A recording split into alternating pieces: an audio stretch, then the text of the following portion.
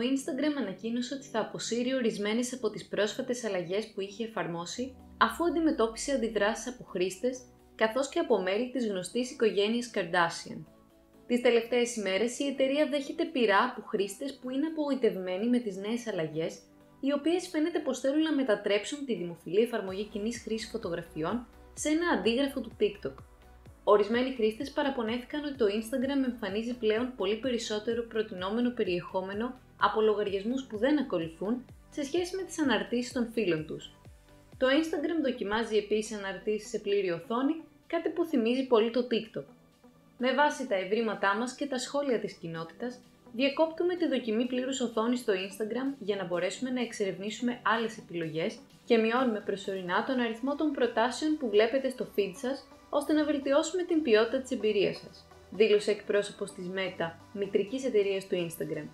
Ο επικεφαλής του Instagram, αποσύρει, ανακοίνωσε την απόσυρση των νέων αλλαγών, λέγοντας «Χαίρομαι που ρισκάραμε. Αν δεν αποτυγχάνουμε κάθε τόσο, δεν θα σκεφτόμαστε πιο πολύ ή αρκετά τολμηρά.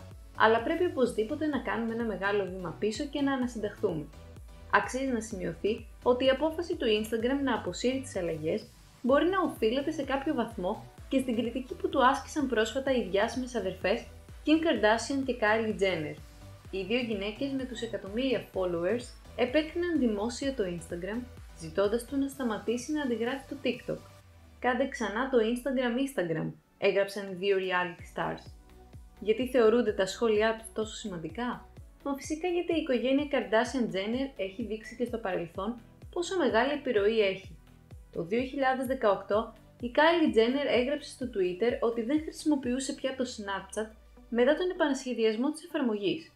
Αυτό το απλό post προκάλεσε πτώση της μετοχής της μητρικής εταιρείας Snap κατά 8% μέσα σε μία ημέρα. Επομένως μπορεί κανείς να καταλάβει γιατί η άποψη των Kardashian Jenner είναι τόσο σημαντική ακόμη και για τεράστιες εταιρείες όπως το Instagram. Παρ' όλα αυτά δεν γνωρίζουμε αν αυτός ήταν ο βασικός λόγος για την απόσυρση των αλλαγών. Σίγουρα όμως έπαιξε κάποιο ρόλο σε συνδυασμό με τα αρνητικά σχόλια άλλων χρηστών.